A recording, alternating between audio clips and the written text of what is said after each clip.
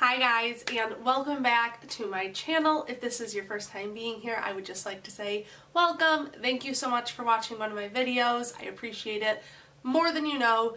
My name is Lisa Huff. I am a hairstylist who has been in the industry for over 7 years, a studio suite owner in Central Illinois, and I am here to be your go-to girl for all things hair. So in today's video, I am taking you into the salon. We're doing a little bit of a formulation video. I want to apologize in advance. I filmed the foiling and balayaging of this video, and all of those clips, when I went to upload them onto my camera, said they were corrupt. I know that's super frustrating. I'm sorry. I wish that I could put out a little bit better of a video for you guys this week, but I do think that there's still value in it. I was going to ditch it all, but I was like, no, I can still show the formulations. There's one clip that like pans around of me showing you my placement and all of that, so hopefully that helps. I will voice over a little bit to try to explain what I did. If you guys have any questions, leave them down below. Again, thank you for watching. Today we are working on my client Angie. She has been every color under the sun: purple, red, some blues, blonde, dark, peach. You'll recognize her because she's in a lot of my videos. She's one of my favorites. She always has fun. She's always got something fun for me to do. So she dropped a bombshell on me and said that she wants to try to go blonde. Thankfully, Angie is super understanding, super laid back. She knows it could take a long time to get her fully blonde, but we are starting that process today. So I pack in a bunch of baby lights, do some painting, and then I end up having to tone her pretty warm because we were breaking through a lot of warmth. And if you guys want to see how I do that transformation, then just keep watching.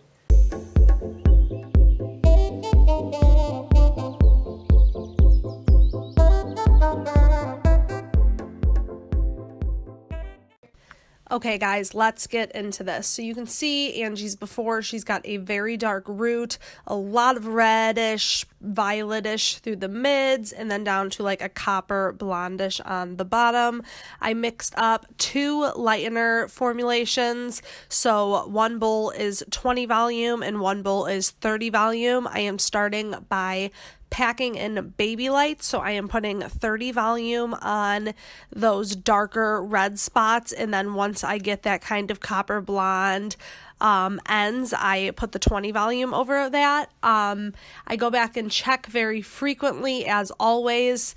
Like I said, some of these clips did get corrupt, so I will leave a bunch of different tutorials down below of how I like to baby light, how I like to balayage. I used a very similar technique as my blonde AF video. I almost want to like call this my signature technique now because it's where I just pack in baby lights. I'm a freak, and every time I do baby lights, I like to go back like very frequently and check my sections because I never want a foil to get over processed. So once my foils reach the point that I want them to, instead of like going to the shampoo bowl and rinsing them out, I just wipe them dry with my fingers. I feel like once you wipe that lightener off, it kind of just dries up and stops working. And then after I have done a whole section, I like to group that section all together and paint the ends. So I did that for Angie. Here in this next clip, you can see kind of the placement. Some of those baby lights you can see in the front are dropped out. You can see that like bright yellow color that we got pulled to. And then you can see how I kind of painted some of her ends as well. So I just keep an eye on this until it is ready. There's those baby lights you can see.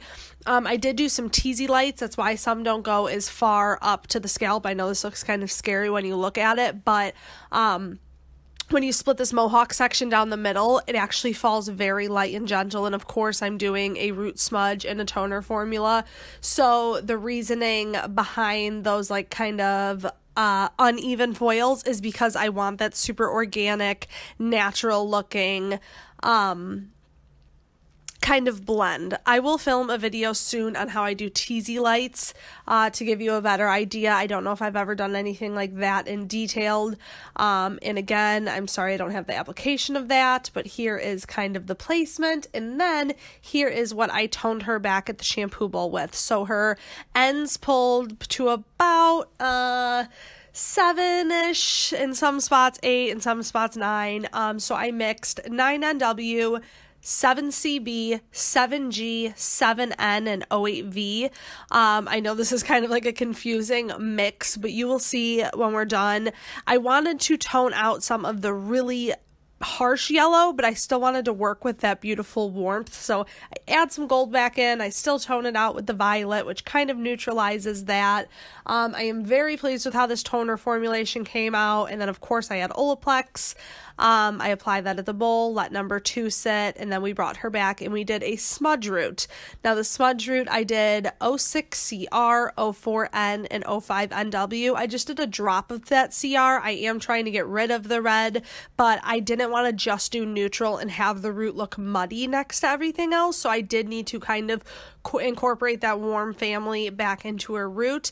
I am using Olaplex in that formulation as well, and my favorite Product Club wide soft bristle brush. I love doing root smudges with this. I will tag a video down below where I do root smudges as well. Actually in that Blonde AF tutorial I do a root smudge, so you'll see how I do that. I like to do it on wet hair. I drag it down further in the back, not as far up front, to kind of mimic what the sun would do to your hair. So after I do all that, I blowed her out and I styled her, and look at this beautiful color. Here is indoor lighting. I am super excited. You can kind of see how some of those highlights go all the way up to the root, and then here is a little clip from my phone and outdoor lighting. Again, you guys, I'm super sorry I didn't have application videos for any of this, but I hope this inspired you a little bit and just gave you some toner formulations to go to for these situations. As always, thank you so much for watching, and I will see you next week in my next video. Bye.